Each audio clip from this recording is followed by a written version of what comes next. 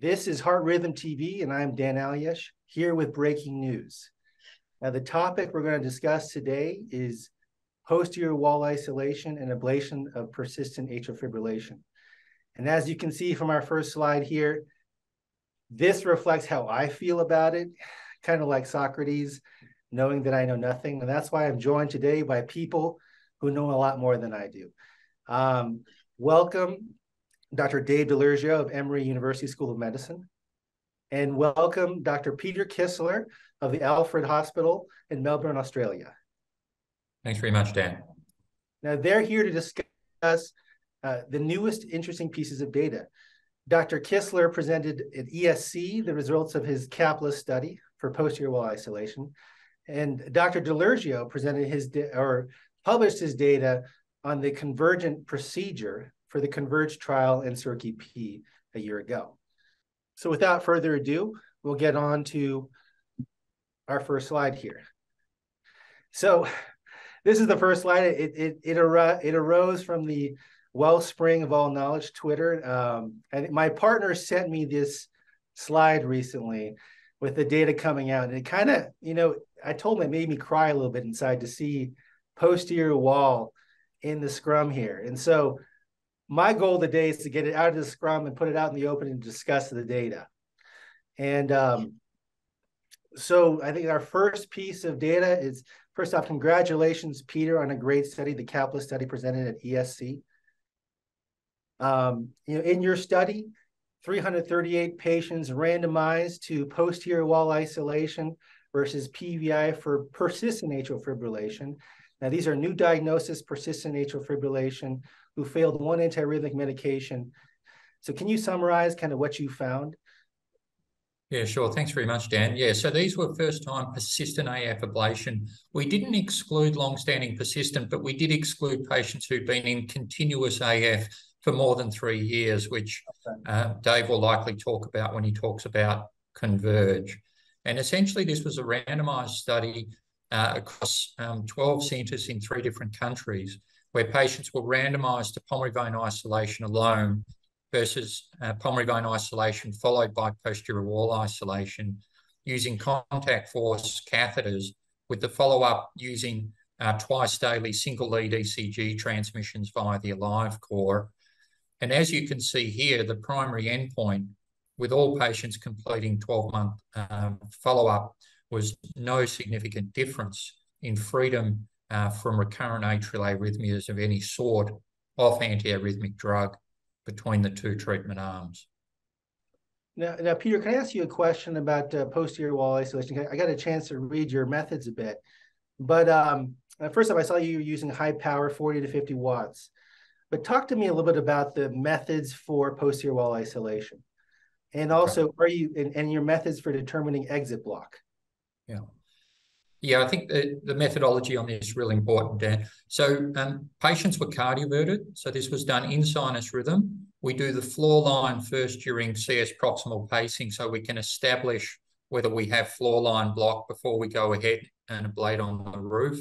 Yeah, the power generally was around 40 watts, and we used esophageal temperature monitoring in all patients. Once we'd established floor line block, then we would go and complete roof line block, and we'd have a circular mapping catheter positioned in the middle of the posterior wall to determine when we'd achieved electrical isolation. And so we were looking for entrance and exit block. Now, were you doing high output pacing on the posterior wall to determine exit block, like 10 volts at 2 milliseconds or 20 volts? Yeah, if there was any question, but it was generally very, very clear. You see the change with floor line block and then the complete disappearance of potentials. We'd frequently see pulmonary posterior wall spontaneous activity. And if there was any equivocation, then we'd pace inside the box and demonstrate exit block. Okay, great. Thank you. So then, breaking it down into the different subgroups here, can you summarize what you found here as well?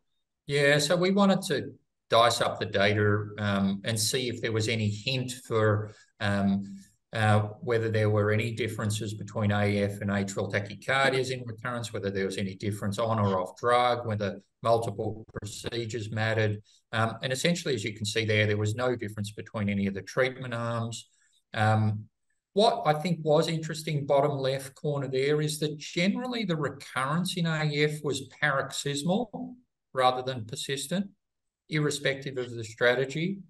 And also down the bottom there, you have clinical success, looking at sort of around about 70-75% in both groups, but really no difference between strategies.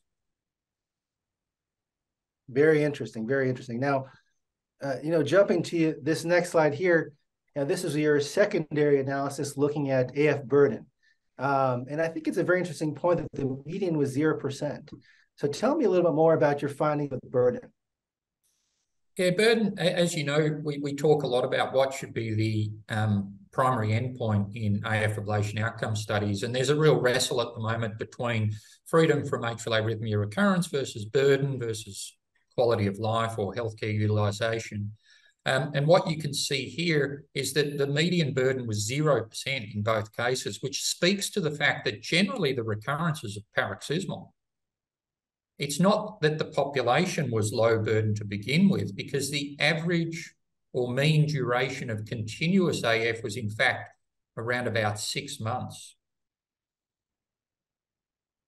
No, it's so very interesting. And I think that's, that brings up, a point I wanted to ask you both. I think in both of your studies, and if you look at a lot of these studies, the secondary endpoint analysis looks at, AF burden reduction, or the traditional endpoint is post the blanking period, 30 seconds of AFib, time to recurrence. But is it time for us to think differently about atrial fibrillation and how we measure it in our studies? I completely agree, Dan. I think a 30-second recurrence to a patient is pretty meaningless. And someone who's been in continuous AF for 12 months, who then has a few minutes of AF or even a few hours of AF, once a month, they would deem that a great clinical success. Whereas in our studies, we'd call that a failure. So I think the society generally is very keen to revisit the definition of success. Hey, Dave, your comments on that as well? Well, I completely agree. In the Converge trial, we made an assessment of AF burden reduction, and patients achieving a greater than 90% burden reduction was dramatic in our study arm. Also, clinically, I've used loop recorders in all my Convergent patients if they don't already have a atrial lead from an implanted device. And we've seen a dramatic burden reduction and quite sustained over time. And I think it does correlate with clinical parameters of success. So burden reduction is very encouraging. What you do notice is that people do tend to still have little bits of atrial arrhythmias. So some patients will be completely atrial arrhythmia free, but that's not true of most patients. Thank you all for joining us for part one of the posterior wall isolation discussion. Stay tuned for part two coming up as a further release.